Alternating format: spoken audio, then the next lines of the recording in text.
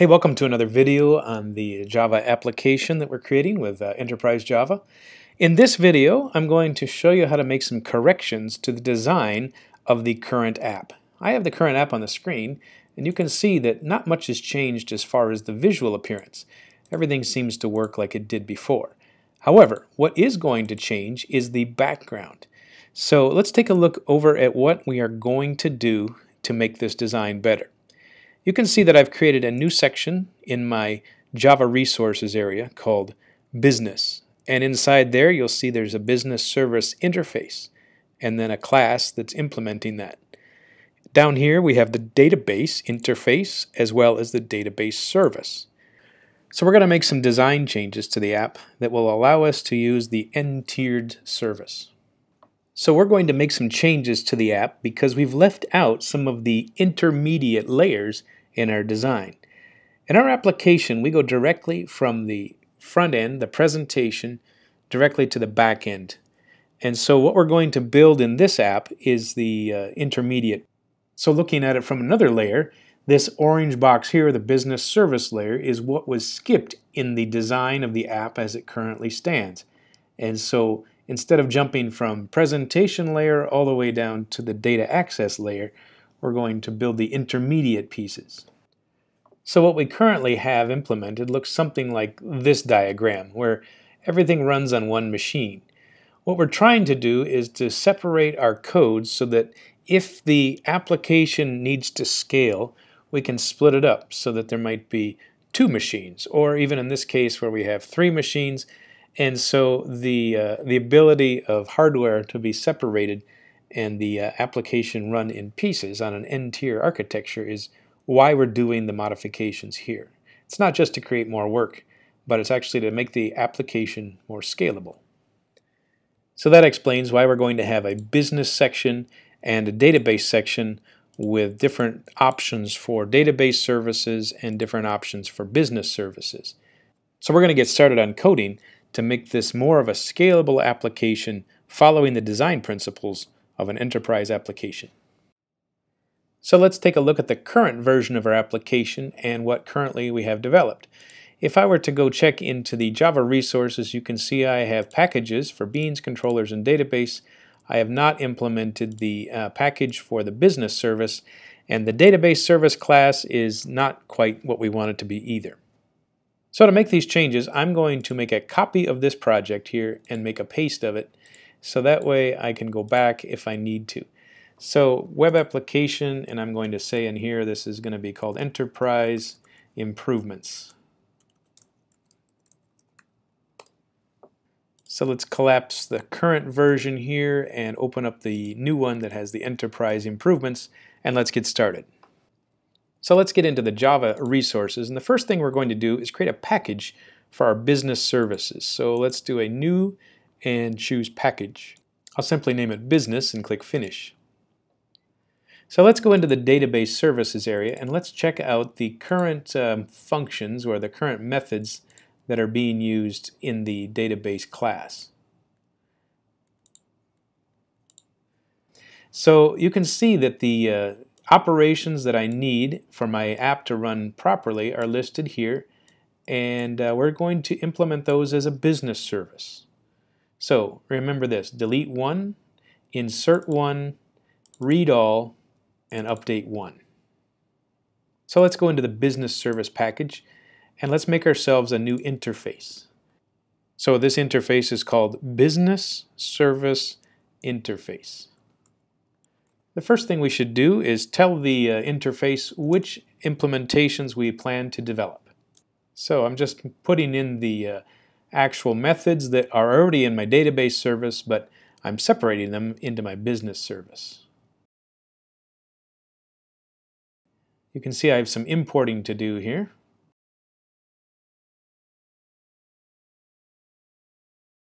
Now these methods are going to be implemented in a business service class in just a minute. And that business service class will be calling these items that are in the database service now.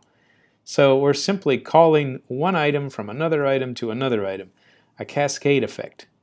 And the reason to do this is not to just create extra layers, but to separate the layers so that they can be managed by a web server, and even if they are on different machines altogether, different pieces of hardware. To make this separatable, we need to add some decorators. So I'm going to use these previous ones that we've worked with before.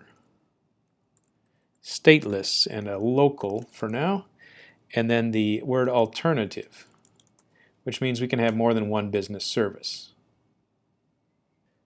So now let's return to our database service class that we created earlier and check to see if we've got these correct. So yes, we are going to use these methods that are listed here.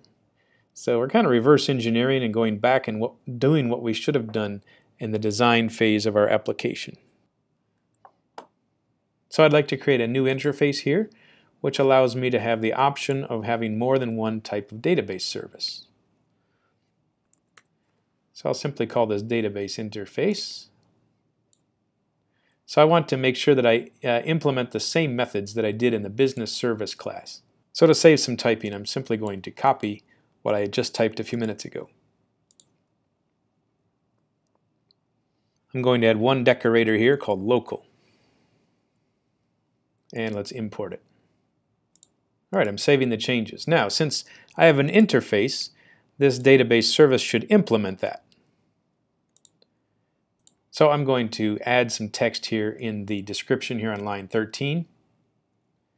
So as you see, as soon as I implement the database interface, the exception error handling has some problems. So down here on these second, third, and fourth methods, we have to fix this. So I'm going to erase the exception handler there, or that, and let's go fix it internally. I'm going to look down here to see where the actual exceptions need to be implemented. So right here in the close and the close statement.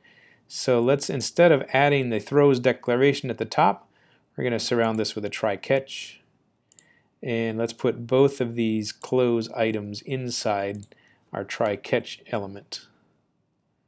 Okay, so that one looks like it's working, so I'm going to collapse the method. Let's repeat this process 2 more times.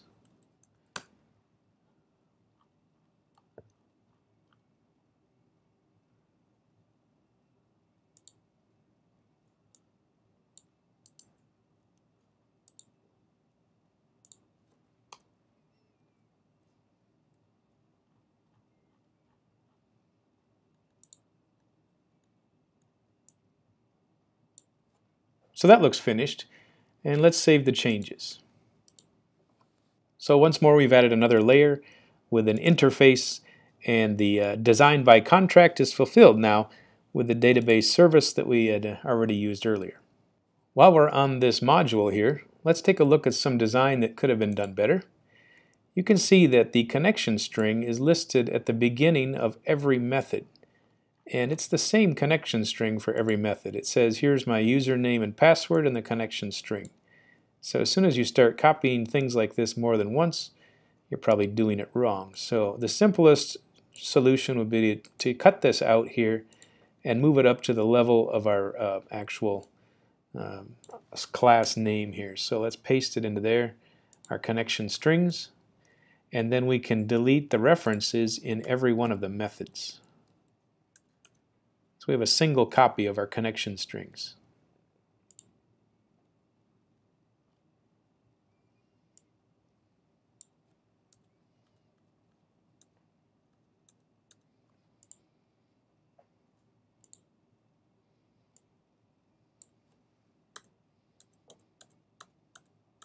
So the database service has the implementation of our interface. It has the functions that it's expecting, or what you call the methods that it's expecting. To make this work with our EJB principles, we need to add some decorators here so that it can be portably and easily moved around on the system. So let's choose our decorators: stateless and local and alternative. We have to import all 3 of these.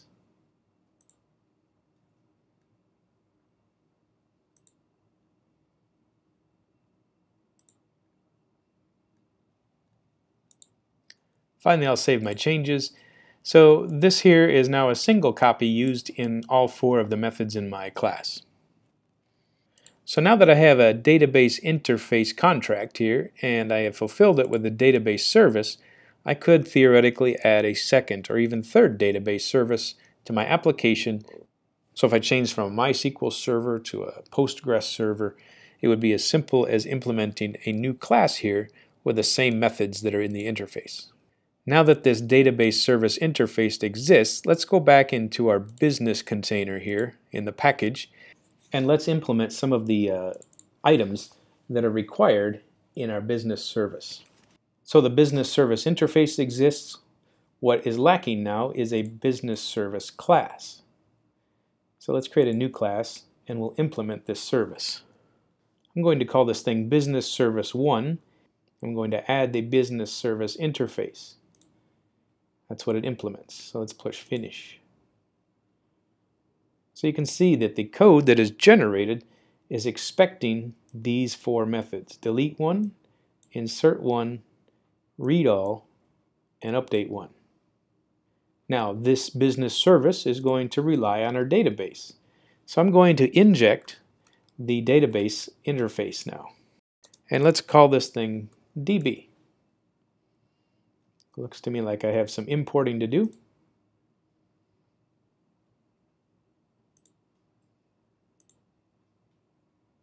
So now inside of delete one, I can delete the contents and add another return statement. And we are going to do db dot. And sure enough, delete one is an option. Let's go to the next method, delete the content, and we're going to return a db dot insert one. Now to the array list read all.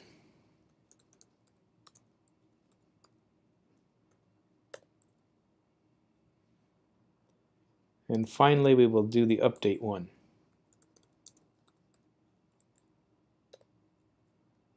So the business service 1 is implementing all the methods that talk to the database. So remember, business services are supposed to do complicated things. In our case, it's only a single line. It is calling a request to a database. However, even though it is so simple, it is fulfilling the laws of enterprise design. Now there's a few decorators that are missing. In our EJB lessons, we had a few decorators. Let's choose local, stateless, and alternative. Let's import each of these. Right, now let's move our attention to the controller here. So the form controller class, it has a reference directly to the database service. And so this is the whole point we're trying to avoid. So we still want to use the insert one command, but instead of talking directly to a database class, we're going to talk to the business service interface.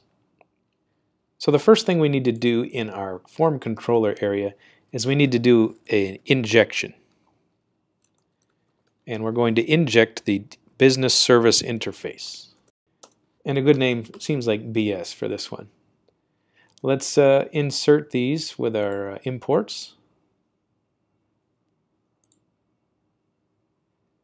And so now, instead of calling in a new object to the database service, let's change this to, instead of the DS object, let's have it BS insert one. So it is now connecting to here rather than directly to our class that was for the database service.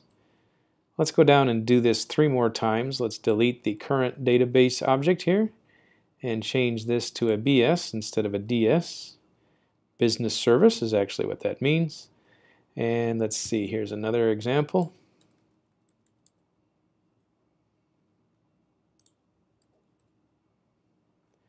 Looks to me like we've got one here in line 72 as well. Let's delete that line. And instead, let's change this to a bs.readall. And now let's save our changes. Looks like we've got all the references there. Now, on the imports at the top of the page, we do not need the database service anymore, so let's delete that. We are relying on the business service interface. So let's save our changes. Now there's another step, and then we're done. We need to modify the beans.xml configuration file. So in the controller, it is told to look at the business interface item, and it will pick the proper class. So right now we only have one option for a class, so the alternative is Business Service 1. But we have to specify that. So let's go into our web content area, and let's look in web INF. There is no beans area, so let's go right click and choose new beans XML file. Let's click finish. Let's go to alternatives. There are no alternatives specified, so we're going to add one. Let's try business first, and we're looking for Business Service 1 and finish. The other option is database services, so let's do another add here.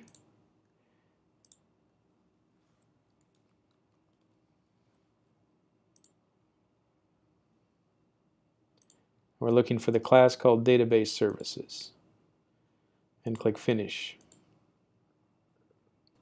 We can look at the source to see that we've got both of these listed here. These reference the classes that are currently in our process and our production area. So let's close and save our changes.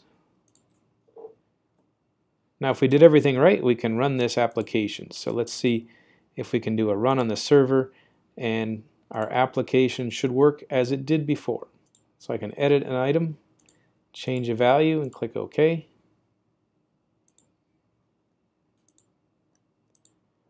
If I choose to delete something, it is deleted, and we should be able to make a new thing.